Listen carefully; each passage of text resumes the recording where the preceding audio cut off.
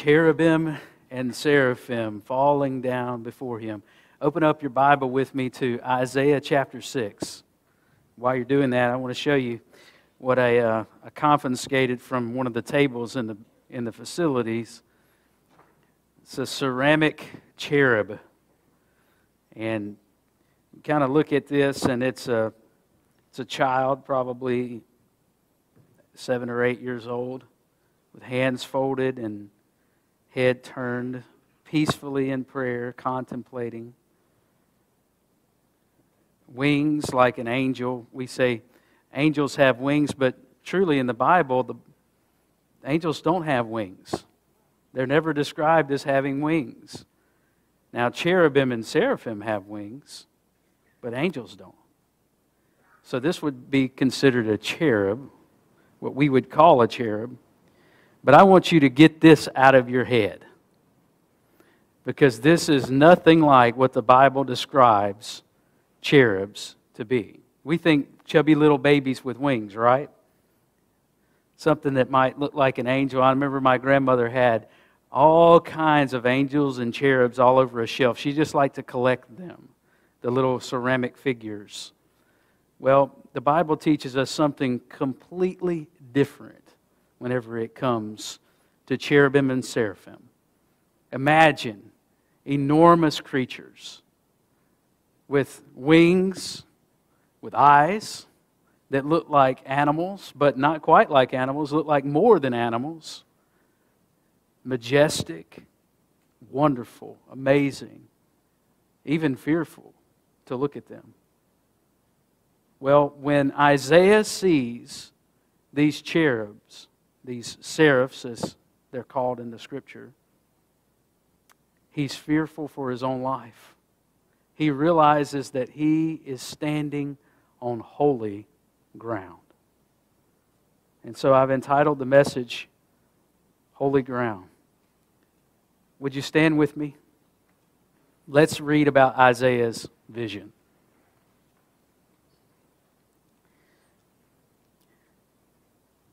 In the year that King Uzziah died, I saw the Lord sitting upon a throne, high and lifted up, and the train of his robe filled the temple. Above him stood the seraphim. Each had 6 wings. With 2 he covered his face, with 2 he covered his feet, and with 2 he flew. And one called to another and said, Holy, holy, holy is the Lord of hosts. The whole earth is full of His glory. And the foundations of the threshold shook at the voice of Him who called, and the house was filled with smoke.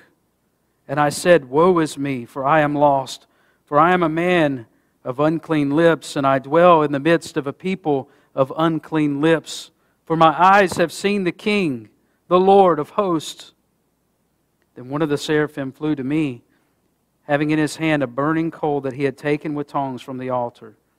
And he touched my mouth and said, Behold, this has touched your lips. Your guilt is taken away, and your sin atoned for.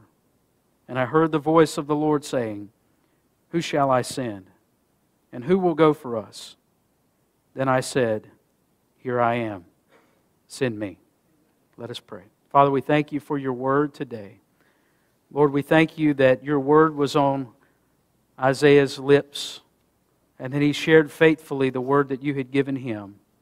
And now, Lord, I pray that your word would be upon my lips, and that I would be able to share faithfully the words that you have given me to say. And Lord, I pray that every person that hears would not leave from this place unchanged, but they would leave changed for your glory. And Lord, that you would do your work among us. We would be faithful to you, Lord. And we'll give you the credit and the glory for all that you do. In the name of Jesus, amen. You may be seated. I want to share with you this biblical truth this morning as we look at this text and we think about cherubim and seraphim and we think about Isaiah's vision. Here's the truth. You must become holy in order to stand upon holy ground. Jesus said, you must be perfect, therefore, as your heavenly Father is perfect. Now that's a difficult truth to deal with, because we would look at our own selves and we'd say, not me. I'm not holy. Well, Isaiah has this vision, and he enters into the holy presence of God. And when we say that word holy, the word holy simply means set apart or different, not like us. Because God is the one who is holy, and we are not.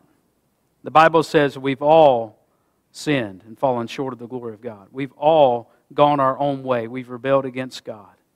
None of us are righteous. No, not one.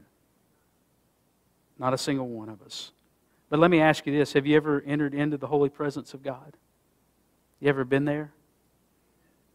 Ever been so enveloped by the holy presence of God that all the hairs on the back of your neck are standing at attention in reverence to the holiness of God? Have you ever been there? Well, I've been there too, and I found myself in that place, and I feel a little bit like Isaiah. I feel like I shouldn't be here.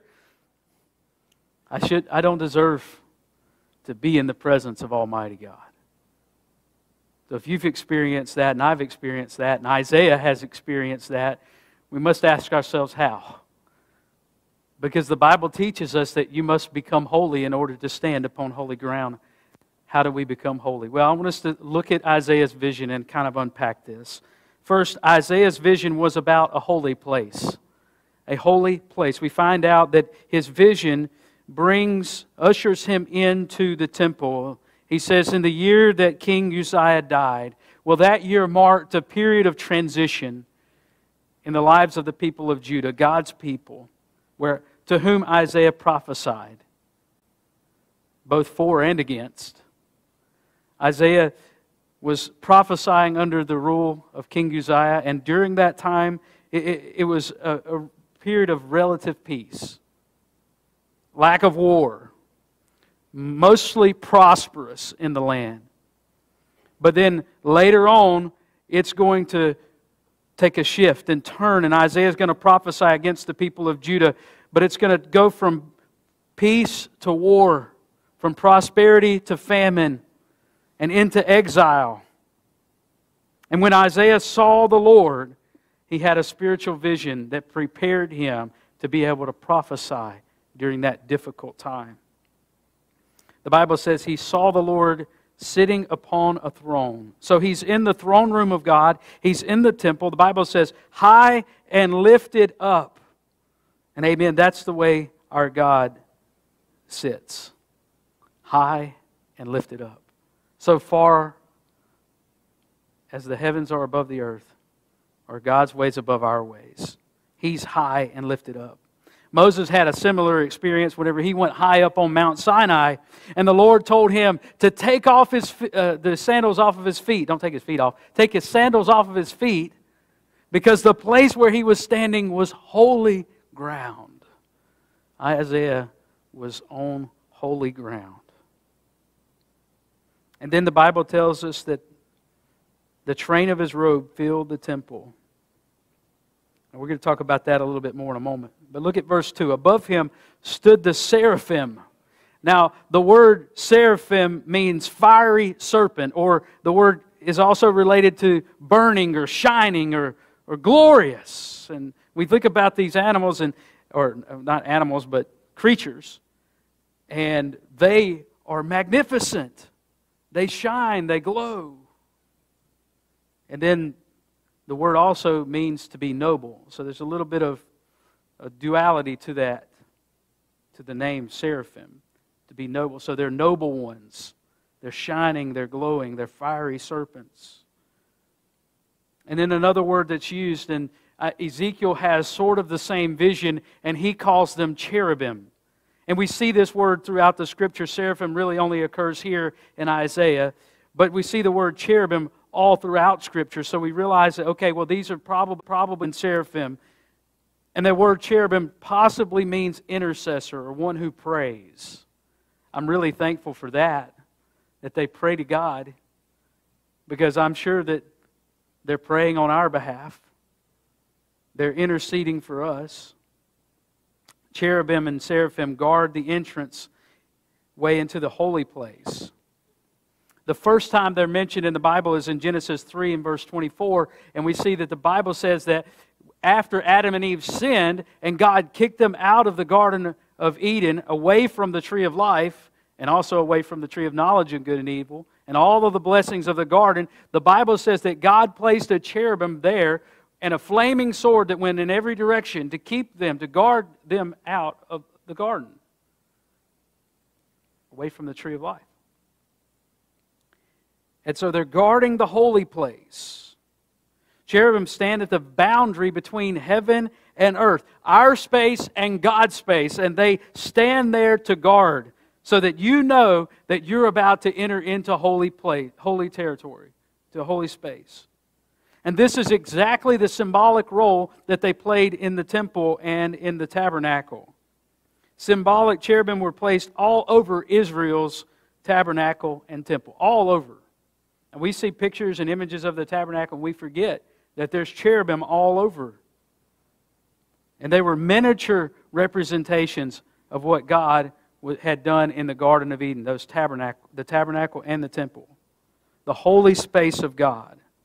Cherubim were embroidered into the curtains of the tabernacle in Exodus 26, and on the veil that marked off the Holy of Holies. Moreover, he says, you shall make the tabernacle with 10 curtains of fine twined linen and blue and purple scarlet yarns. You shall make them with cherubim skillfully worked into them. God commanded that they would do this. Now this is amazing. 2 cherubim were sculpted of pure gold and placed on the Ark of the Covenant. And their wings overshadowed the mercy seat. This was the focus spot of the presence of God in the tabernacle. And later on, whenever the Ark of the Covenant goes in to the holy place that Solomon had created and dedicated to the Lord, called the temple, which was a bigger building which basically represented the tabernacle, had all the same dimensions, just larger as the tabernacle did. Solomon created 18-foot tall cherubim to stand in the holy place. I mean, can you imagine 18 feet? I know Craig's up there. I know he's measured this 1,000 times, but is that close, Brother Craig, to the height of the ceiling right up here? Close? As tall as the ceiling in the Holy of Holies, cherubim. Why? They were standing guard, letting us know that this is holy space. Cherubim were engraved all over the wall of the temple. 1 Kings chapter 6. Exodus 25 and verse 22, God says to the people, says to Moses, there I will meet with you, and from above the mercy seat, from between the 2 cherubim that are on the ark of the testimony, I will speak with you about all that I will give you in commandment for the people of Israel. What they represented is that God can create anything that He wants to create, and His creation is awesome and amazing. But on the other hand, God is holy, and you can't go in and see God. 1 Samuel chapter 4 and verse 4, so the people went to Shiloh and brought from there the ark of the covenant of the Lord of hosts, who is enthroned above the cherubim. And also later in 2 Samuel, the Lord of hosts who sits enthroned above the cherubim. Psalm 99 and verse 1, the Lord reigns, let the peoples tremble. He sits enthroned above the cherubim. Let the earth quake. Holiness of God is demonstrated by the cherubim and the seraphim. And so Isaiah says, each had 6 wings. With 2 he covered his face. Why does the cherubim do that? Even the cherub will not look at God, at the holiness of Almighty God. And not only that, he's covering himself up. Now, I'm just going to go into this for just a second now. It's a side note, but I want you to pay attention, okay? He's covering his feet, but in the Bible, there's not a different word for feet in the Old Testament as the rest of the lower parts of you. You following? He's covering his face, and he's covering his lower parts. He's reverencing himself before a holy God. If these creatures, whom God created and they've known no sin, and they've only ever been in the presence of God, magnify the holiness of God, how much more should we, a broken and unholy people? Well, that was the idea that Isaiah had in his mind when he saw this wonderful sight, this wonderful vision. And he realized that not only was he in a holy place, he was in the midst of a holy presence. Because the place where Isaiah was, where he was standing, was only holy because of the Holy One seated upon the throne. It wasn't holy because of the seraphim.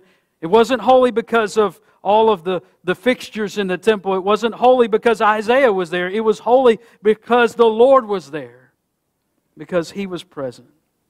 And if you go on and you look and you see about the presence of the Lord, it talks about how the Lord was in that place and high and lifted up, and the train of His robe, verse 1, filled the temple.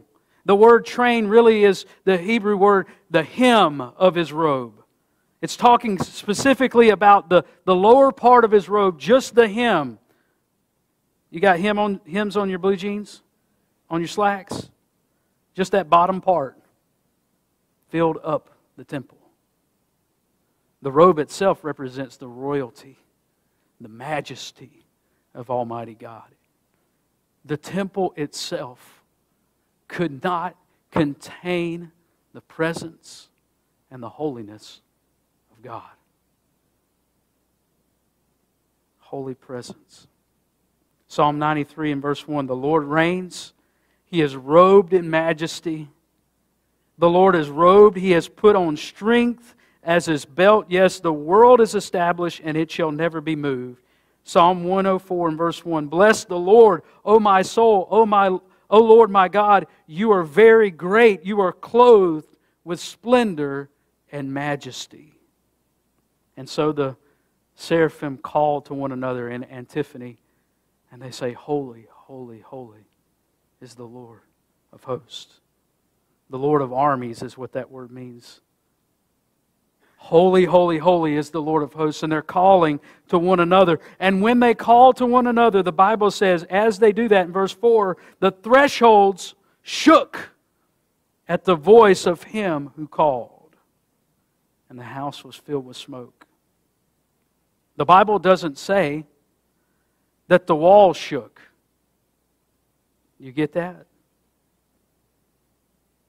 It doesn't say that the stones of the threshold shook.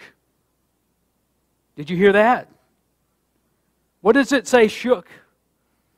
The foundations of the threshold shook. You know, if you do your research, you study, and you find out they've uncovered these stones in Israel, and some of these stones are 4 feet thick, 8 feet tall, and 30 feet long. You want me to repeat that? 4 feet thick, 8 feet tall, and 30 feet long, solid granite. When they quarried these stones, and to date, of all stone buildings, these are the largest hewn stones ever known to mankind in a building. They estimate that the largest one weighs about 570 tons.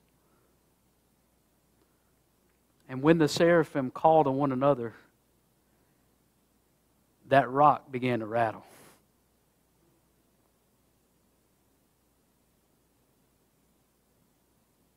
We think about what the Lord says, Psalm 19, verse 1, the Bible says, the heavens declare the glory of God. The sky above proclaims His handiwork. The whole earth is full of His glory. And whenever His glory and His holiness is proclaimed, the earth shakes. And then the Bible says the house was filled with smoke. The smoke was always accompanying the theophany of God. That means the coming of God, the presence of God on the mountain of God. And also in Ezekiel chapter 10, whenever Ezekiel has a similar vision of the throne room of God, the whole place is filled with fire and smoke. And all of this, the seraphim are simply the worship leaders in the room. And they're pointing to the one who's on the throne. Simply declaring who He is. Let me make this point. You've missed the point of worship if when you leave this place, you go out and you talk about how good the music was, how wonderful the preaching was, how beautiful the building is, how comfortable the pews are. You've missed the point. If you go out and you fail to speak about the holiness of God. It was a holy place. There was a holy presence. Thirdly, a holy people. Now Isaiah, as he enters into this place, is representing a nation of people. He's representing the Jews, the tribe of Judah. And so, as he sees this in verse 5, he says, "Woe is me, for I am lost. For I am a man of unclean lips, and I dwell in the midst of a people of unclean lips. For my eyes have seen the King, the Lord of hosts." Isaiah's response is probably exactly the response that every one of us would have. He was immediately struck by the awesomeness and the holiness and the presence of God in that place, and then immediately convicted about his own sinfulness. And he realized, I shouldn't be there. Psalm 24, David says, "Who shall ascend the hill of the Lord, and who shall stand in His holy place?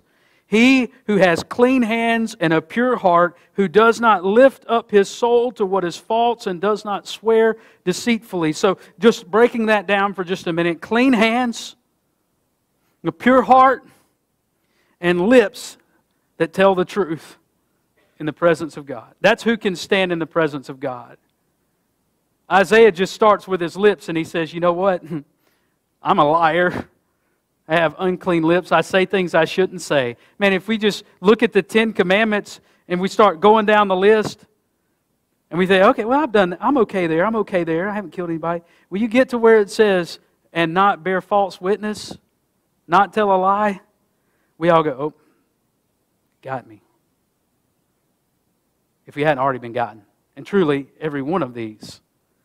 Not only did Isaiah have unclean lips, the Bible says that out of the overflow, Jesus said, out of the overflow of the heart, the mouth speaks. So there was uncleanness in his heart. He didn't have a pure heart.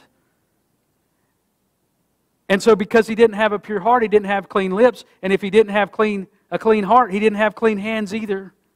Because the things that he did was wrong. So is he qualified or disqualified? Just thinking about this, I'm just going to say, is he qualified? You say yes or no, okay? Was Isaiah qualified to be in the presence of God? Yes or no? No. And he knew it. And neither are you. You don't deserve to be in the presence of God.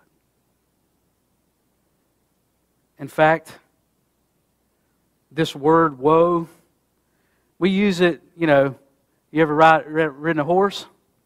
whoa, horsey. And that's what we think whoa is. Whoa, slow down. No, that's not what the Bible word means, whoa. The Bible means something a little bit different than wait, slow down. The Bible means I'm ruined. I think about what Abigail, her vocabulary is starting to grow a little bit. She's gotten to where she'll come up to me and pinch my legs and pull my hair on my legs and say, ow. And then I'll say, ow.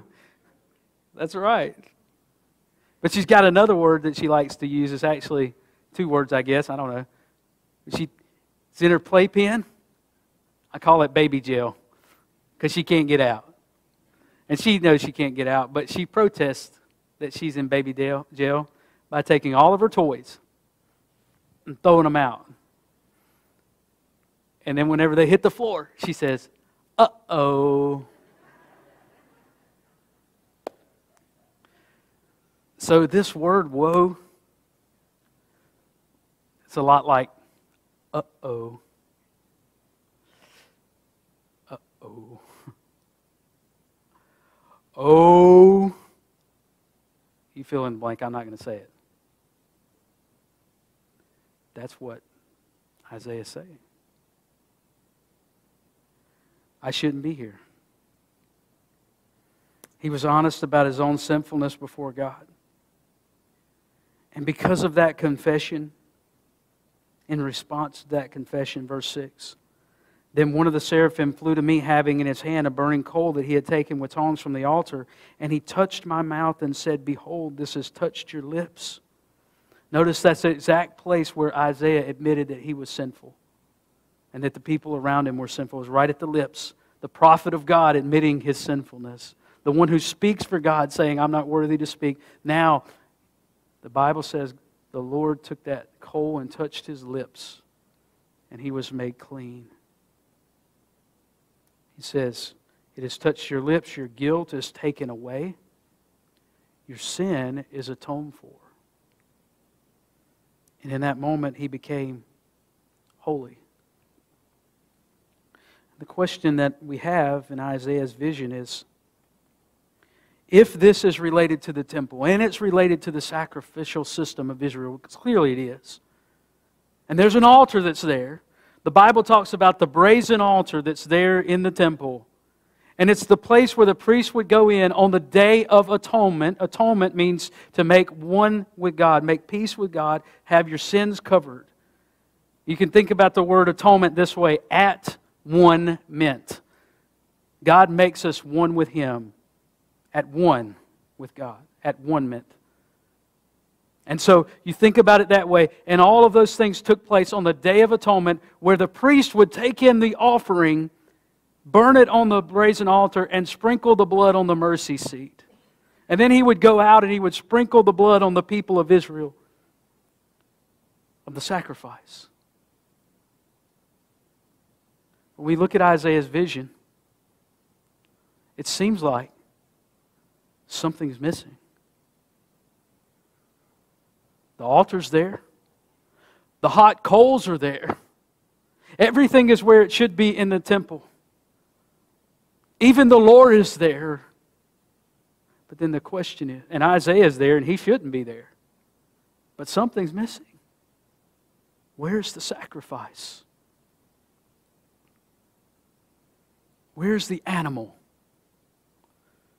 that should have been on the altar? And the answer to the question is, in that moment, the Lord is declaring that He Himself is the sacrifice.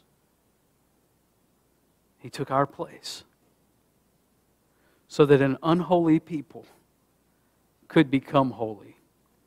He sent His one and only Son. He Himself bore our sins and our transgressions. They laid Him on the cross, nailed Him to the cross, lifted Him up above the earth, and He bled and He died on that hill to make atonement for you and me, so that we could enter into the presence of a holy God. Can you see how much God loves you? Can you see this wonderful thing that He did for you? No, you're not worthy, and you'll never be on your own. But you have been made holy. Peter says we are a chosen race, a holy priesthood. But then he goes on to tell us that we've been called out of darkness into His marvelous light, that we might what? Proclaim the excellencies of the one who called us. So you see, a holy place, a holy presence. But Isaiah's vision is also about a holy people, because he's made holy in that moment by the sacrifice of Almighty God. But then lastly, a holy purpose. He has a holy purpose. Look at what it says in verse 8. And I heard the voice of the Lord saying, whom shall I send, and who will go for us? Then I said, what? Here I am, send me. It's not enough for you to say, yes, I believe in the Lord, and yes, I trust Him to save me. You're not truly believing in the Lord until you're ready to say, here I am, send me. Make Him the Lord. He is seated on the throne. He is high and lifted up. And He has chosen you and me, just like He chose Isaiah, to become His instrument of this wonderful, wonderful grace that He offers. Hebrews, the writer tells us, let us then with confidence draw near to the throne of grace, that we may receive mercy and find grace to help in time of need. And then Paul tells us in verse 12 of Ephesians 3 that we have boldness and access with confidence through faith in Him. We can enter into the presence of God. But the most wonderful thing about it all is because of what God did, His presence enters into us. And His Holy Spirit goes with us. Manly Beasley said, a glimpse of God will save you. To gaze at Him will sanctify you. Jesus brings us into His presence to save us and to sanctify us, to set us apart, to make us holy, so that we can go out and we can spread the good news of Him wherever we go. Paul tells us in 1 Corinthians 6 and verse 19, or do you not know that your body is the temple of the Holy Spirit within you? And what Paul is doing in the moment is he's kind of getting on to these 1 Corinthians Christians. And he's saying, you know what? You're not acting like you know God. You're not acting like you know Jesus. And your witness to the world is at stake because you're not behaving the way God would have you behave. So he says, you not know that your body is the temple of the Holy Spirit within you, whom you have from God. You are not your own, for you were bought with a price. So glorify God in your body. In other words, live for Him. So let me ask you again. Have you ever been in the presence of God? Maybe it was at church somewhere. Maybe it was today at Myrtle Grove Baptist Church. You were worshiping with us and you knew the presence of Almighty God. And when we sang, holy, holy, holy, your heart was quaking inside of you and your hairs were standing at attention. Or maybe you were on a high mountain somewhere and you were just enjoying the beauty of God's creation and God tapped you on the shoulder and said, here I am. And you experienced the presence of God. Maybe the day that you entered into those cold waters of the baptistry, maybe they were warm whenever you did that. They were cold whenever I did, because I got baptized in January and there was no heater. Or they forgot to turn it on or something. But you entered those cold waters. And when you came back up, the presence of God just rushed on you. And you knew Him. Have you ever been there? If you know that, you need to admit right now that you don't deserve it. I don't deserve that. Woe is me, for I'm undone, because I've entered into the presence of Almighty God. Then you need to realize it's only because of His blood. The blood of Jesus was offered, and He enters into the holy place for us on our behalf with His sacrifice. Now, have you trusted in Him? I want you to bow your heads and close your eyes. Maybe you're saying today, Pastor Josh, I really don't know that. I don't feel the presence of the Holy Spirit. I don't know what it's like to be in God's presence. I want to be, but I don't really know what that's like. Well, if that's you, the Lord Jesus is saying today that He is willing, ready, and able to receive you in. He'll make you holy today. He'll forgive you of your sin. He'll make full atonement for that. So that not only can you enter into His presence today, you'll never ever have to leave. You can be there forever, for eternity. He wants that for you. If you're willing and you're ready, then pray this prayer with me. With every head bowed, every eye closed. Just say this to the Lord. Lord Jesus, I admit to you that I am a sinner. I'm just like Isaiah. I don't deserve to be in your presence. And I deserve the penalty for my sin. But Lord Jesus, I believe that you yourself are my sacrifice. You died on the cross for me. And you rose again on the third day. So I ask you to forgive me. I place my faith and my trust in you. And I'll live the rest of my life loving you and living for you. And it's in your name I pray. Amen. Would you stand with me? We're about to have our invitation. This invitation is for you. If you're trusting the Lord Jesus for the very first time to save you, to forgive you from your sins, we want to know so we can celebrate with you about that. So you come as we sing. If you're looking for a church family, a church home where you can serve and worship the Lord, you know Jesus, you love Him with all your heart, but you want to have a church family, well, Myrtle Grove Baptist Church is willing to welcome you here to be a part of the family of faith. And so you come during the invitation. If you need prayer, if you want to bring your heart before the Lord and say, Lord, I've not been living for you. I have not been telling others about how wonderful you are and about your mercy and grace, and I want to do that. I want to be faithful to you. And I don't want to live my life according to my own will, but I want to live according to yours, and you want to come and have prayer. We're here to receive you. You come as we sing. What can wash away my sin?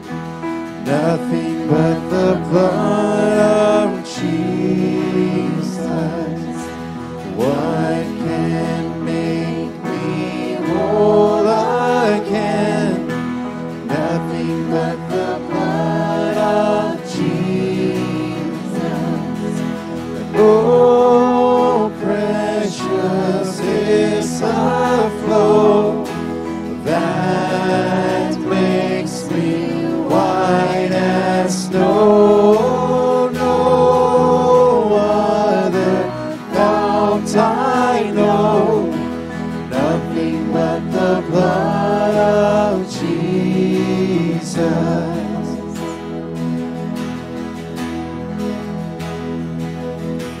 For my pardon this I sing, nothing but the blood of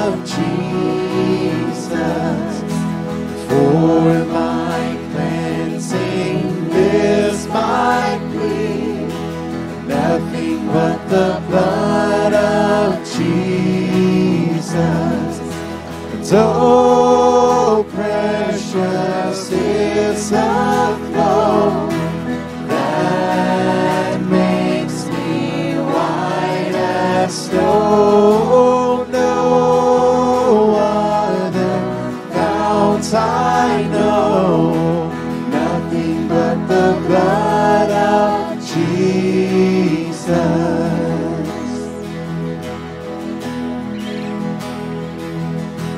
Nothing can for sin atone, nothing but the blood of Jesus. Not of good that I have done, nothing but the blood of Jesus. And oh, precious is the flow that makes me white as snow. No other fount I know, nothing but the blood of Jesus. Sing, oh precious, so precious is the flow that makes me white as snow. No other fount I know, nothing but the blood of Jesus.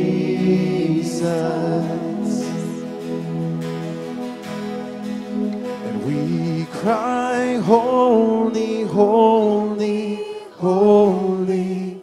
We cry, holy, holy, holy. We cry, holy, holy, holy is the Lamb. Sing that again. We cry. We cry, holy, holy, holy. We cry, holy, holy, holy. We cry, holy, holy, holy is the Lamb.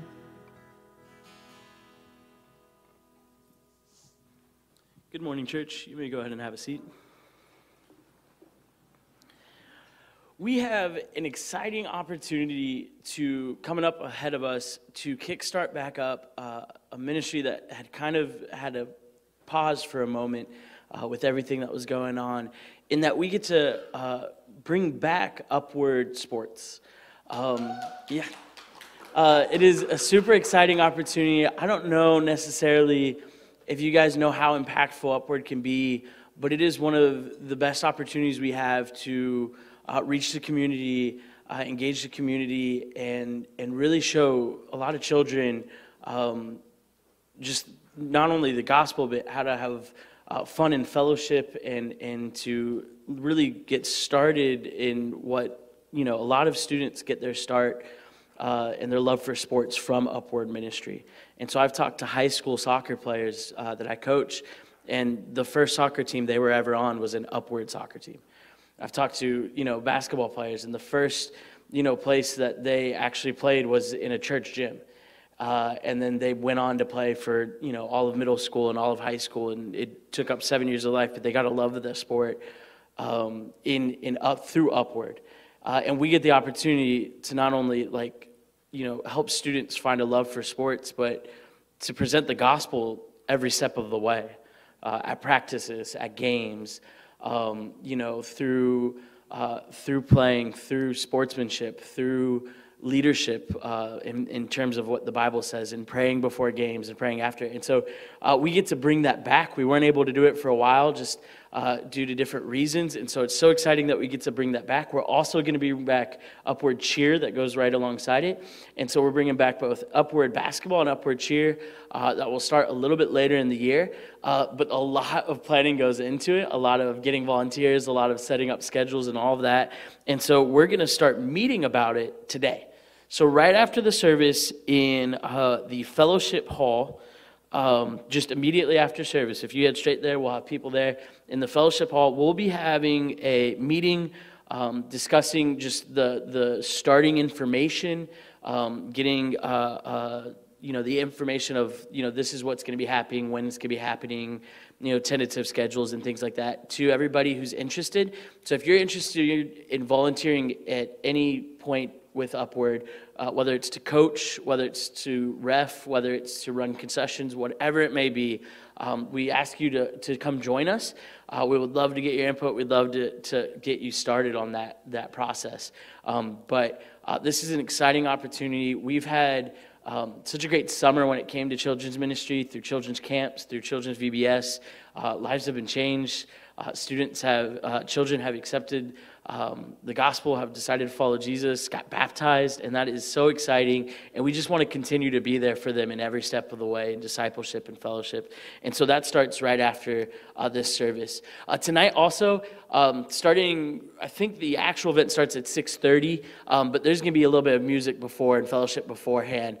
So if you want to get a little early, I think one of the bands is going to start playing some songs around 6:20. Just a mixture of our band here and Calvary's band.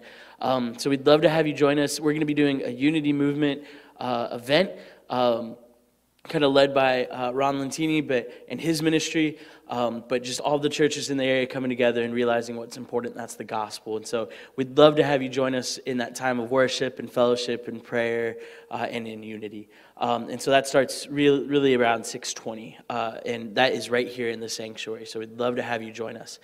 Now, I get the pleasure of bringing up Miss Kathy. She's just going to talk to you a little bit about evangelism and just some exciting opportunities that we have here at Myrtle Grove and just sharing the gospel with our community. Well, Pastor, based on the music this morning and the word I heard, we are a people of unclean lips, but once redeemed through the blood of Jesus Christ, we are commanded to go into the world and spread the gospel. And we have come up with we've done this before here at Myrtle Grove, so please get involved in this. If you're concerned about your lost neighbors, friends, and family, it's turning everyday conversations into the gospel of Jesus Christ. So I'll have a sign-up board out there in the foyer, and this is something we need to get busy on in these days. Thank you.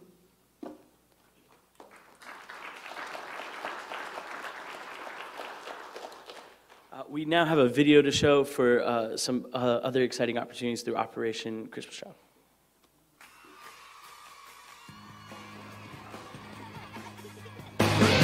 The kids are playing, are laughing, joyful. It's like a whole world to them, because for the first time they have received this precious gift.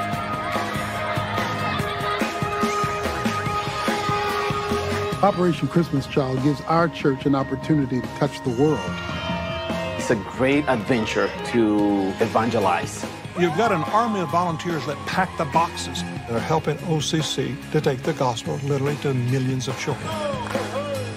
This is the Good Samaritan work that the Lord is looking for people to do. Getting people locally to think globally. What I love about OCC is that they are intentional about pouring into the lives of kids. They receive a box and also an invitation to come back and learn more about Christ. We just don't want to just hand out a box and stop there. We want them to grow in their faith. It's a great tool, an effective tool to reach communities with the gospel of Jesus.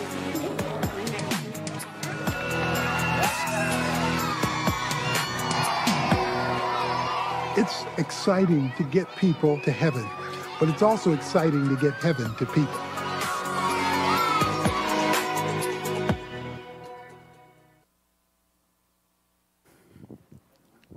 I want to ask Ms. Francis to come up here for just a minute.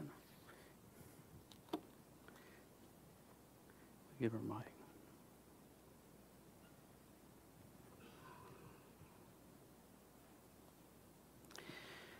So I asked her to come up and share with us a little bit about Operation Christmas Child. So the first thing is just tell us a little bit about what Operation Christmas Child is all about. It is an opportunity for you to become a missionary. I cannot go to South America or to India and be a missionary, but I can send a box. And these boxes are, the Samaritan's Purse sends these boxes to children that are in need, and they are able to tell about Jesus through the booklet called The Greatest Gift, and it is printed in their native language. So our church is participating in this. So tell us about what goes into the box. You just told us about the gospel tract that goes in there, the booklet that goes in there. What else goes in there? Okay, we put school supplies, you can put small toys, and you can do hygiene products like soap, face cloths, toothbrushes, no toothpaste, and you can put t-shirts, socks, and like a musical instrument like a harmonica or a guitar? Yeah, a small guitar. Okay. A play guitar. A flute or something? Yeah. Anyway, you can put Mardi Gras beads if you have them. Mardi Gras beads? Yeah, okay. Mardi Gras beads. So, wait a minute. Oh, I'm sorry. Go ahead. I'll hold that for you. We have asked the children's department to fill out blank cards like these to put in each box. They're just going to put a little note to the children and put them in each box. So if you have any of these blank cards that you get in the mail sometimes, you can bring them up here and put them in the OCC box in the office. That's great. That's a wonderful idea. Yeah. So there's a list of do's and don'ts about what to put in the box somewhere, isn't there? Yeah. Where can we find that? Okay. There is a list out in the foyer, and there's one of these boxes that's right behind it. And if you want to do it, just contribute items, you can pick up one of those boxes, one of those lists. Or if the office has these boxes, and there is a list and a brochure like this in each box. And on the back of the brochure tells whether you're going to be doing a boy or girl and what age you are filling the box for. And they ask you to please put the label on this box so they will know where to send these boxes to, or what age group to give to these children. Okay, so do I have to pay for the shipping for the box? No. VBS collected enough money this year during VBS time that they will cover the shipping costs this year. Amen. And the shipping, right. And the shipping cost includes the shipping of these boxes from like Atlanta to the country they're going to, but they also pay for the materials that are used over there, like The Greatest Gift, and some of them even get a New Testament in their native language. So can I just can I just send some money if I don't want to pack a box and I don't want to go shopping or anything? Can I just send money? You can either send money to the Samaritan's Purse, or you can give money, and we will go out and fill a box for you. Or anyway, the more, if we get even $1 and then somebody else's $1 can add up and make a box. But you will be missing the opportunity to participate in this ministry if you just give money. All right, well then there's two questions then. Is there a deadline, first of all, and then are we going to pack boxes as a church? All right. If you're giving items, The deadline is September the 30th. That'll give us a month to pack the boxes. And Okay. if you're giving a box, the deadline is October the 31st. Okay, so if I pack it up and I have it all ready, I need to have it in by October 31st. Right. Okay, But all if right. you're just giving items, All right. our good. Sunday school class has had packing parties in the past. Right now, we don't have enough enough items to have a party, but I'm hoping to get more. All right. All right. That's why we have you up here. Right. All right. And like I said, what goes in the boxes, there is paper out in the foyer, and but whether you pack a box or give an item, we need to pray for your. You need to pray for your box, for that. Whether it be a boy or girl, and pray that their hearts will be open to the love of Christ, and that many will come to faith in Jesus. Amen. Thank you, Miss Francis. And I mean, you just imagine with me for a second, in October, late October, early November, us having all of this area here and all of that area over there filled up with shoe boxes that are filled and ready to go to other parts of the world for these children. And then during one of those services, we're going to pray over those boxes. And we're going to pray that the gospel would change hearts and lives in places that we could never go, but that a shoebox is going to find itself. All right, well, let's pray about that right now, and we'll close out our service. Our Heavenly Father, we do thank you for all the wonderful opportunities that you give us to be a witness for you. And as members of Myrtle Grove Baptist Church, we know your presence. You've been here today. We've met with you today. Remind us all of our responsibility to go out and let the good news of Jesus Christ be on our lips. Demonstrate to the world that we know the Lord Jesus by the way that we live, so that we may see lives change for your kingdom and for your glory. In Jesus' name, amen. All right, God bless you. Thank you, Miss Francis.